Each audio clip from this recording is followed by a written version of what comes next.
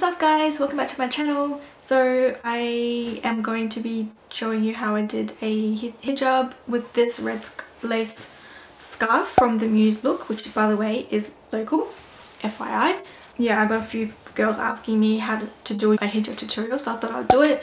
The only thing is I don't really remember how I did it because I kind of was just playing around with it and it just happened. So I'll try my best to replicate it again, and yeah, I hope you enjoy this video. So I don't have a mirror, so I'm going to be looking in the viewfinder to do this. So I pretty much wear two undercats.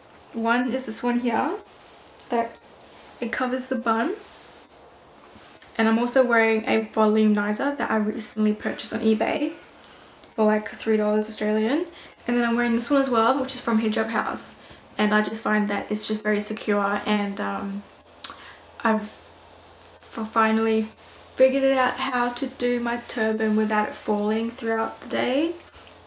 And yeah, as you can see, this is pretty much how far I started, and I obviously show a bit of hair. Please, Haram, please just keep your thoughts to yourself. It's between me and Allah. Anyway, so here is this beautiful scarf by the Muse look, and it's got lace detailing on both ends. There you go. I've got it halved already, which I pretty much do for all of my scarves. So I do a turban is I halve it. Let's go. So this is pretty much standard for my turbans, is I have the folded part sticking out unless I want the other look. It just depends how I feel. I've got one small size and one long size, one short side and one long side. Before I continue, I need a drink because I'm thirsty.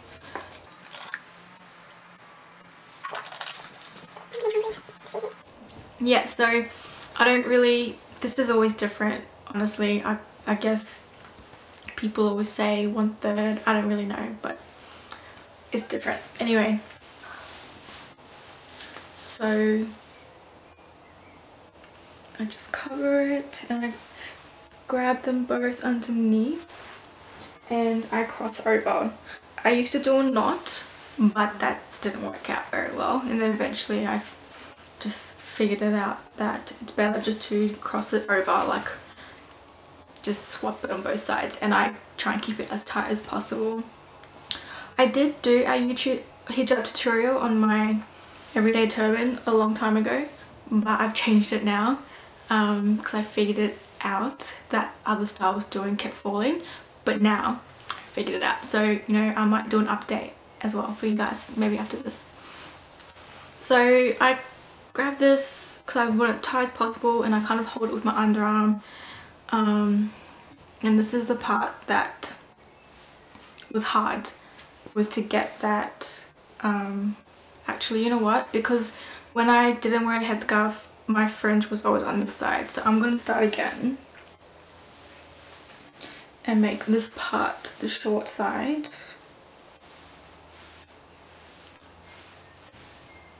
Because I'm pretty sure I did do that when I did it the first time. It's really funny because my best friend, Jan, when it would always work out for us when we took selfies, because my good side was this side and her good side was that side, so it worked out really well. It's so funny. Okay, there you go. So weird doing it this way. Okay, so now this is the hard part. It might even be different to the way I did it the first time, but I literally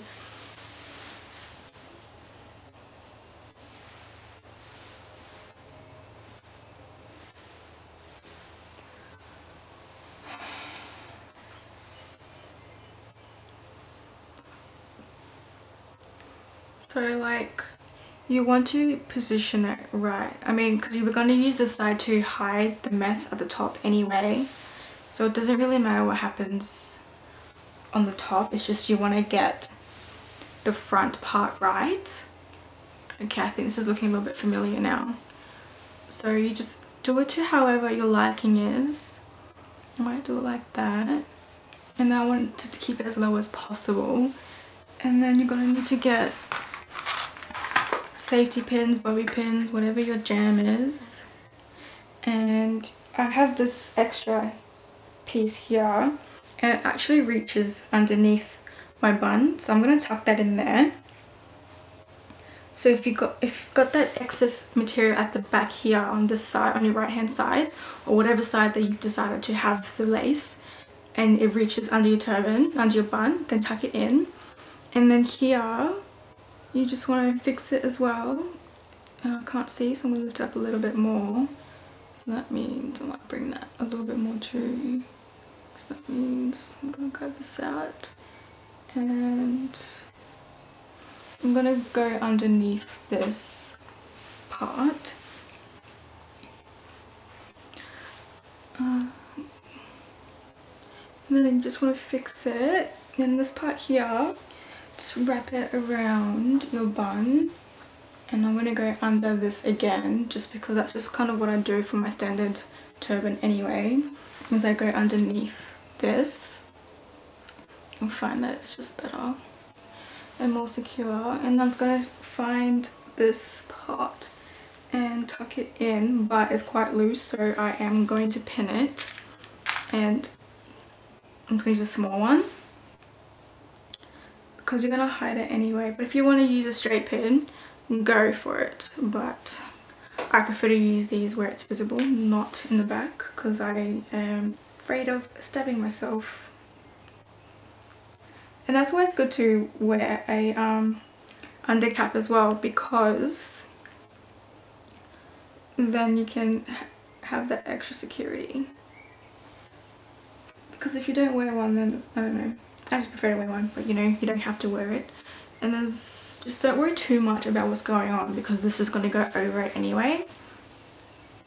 And now you just want to like fix it, and then you just, if you want to fold it, you can, which I do sometimes, but let's just do it this way because I like a messy look. And then you just want to go over it like normal, and I like the messy look.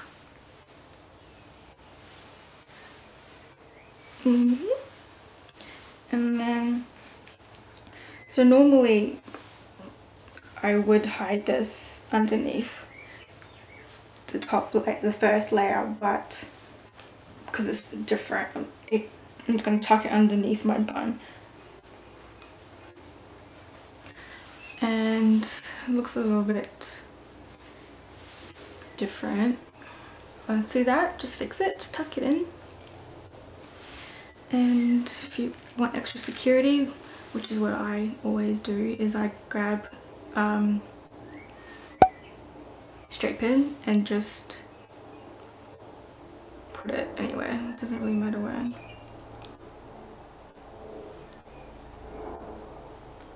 Cool. And that's it. Now you've got yourself a really pretty lace fringe.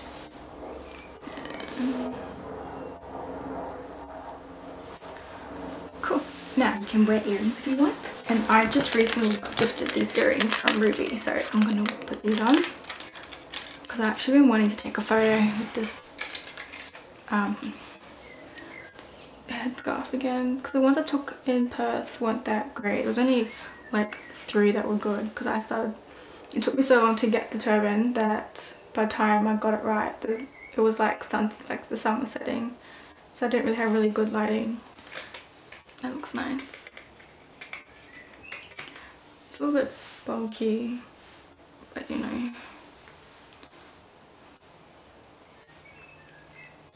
This is why I shouldn't be allowed to do hijab tutorials, because I'm not that great at them. I literally wear the same thing, the same turban every single day. But I've got to give credit to myself, because what is going on? I don't even know. Oh, here it is. Most of my hijab styles I got it from Dina Tokyo. And this one I came up with myself. So boom, I know how to do hijabs. I wish, but yeah. So that's it, guys. That is how I did that red turban. Tag me if you end up doing this and uploading it on Facebook or Instagram. I'd love to see it. It's just nice to see that people want me to do hijab tutorials, and I really thought I'd see the day. So yeah, this turned out really great, and I liked that I came up with it myself. Okay, so now I'm gonna take some photos because it looks good. I really like this. I should wear it to an event one time. I have it in a different colour too, similar to this but a little bit darker, which is really nice. But I did a different style for that. But I really wanted to, because there's some red roses outside, so I'm going to go grab some and take photos with that because I think it would be really sick. Anyway guys, thanks for watching. I really hope you enjoyed this video. Don't forget to tag me in your Instagram pics if you do end up doing this. I really hope that I made sense. I never make sense. I mumble and I stutter, and yeah, that's just who I am. Yeah, great. Thanks guys. Bye.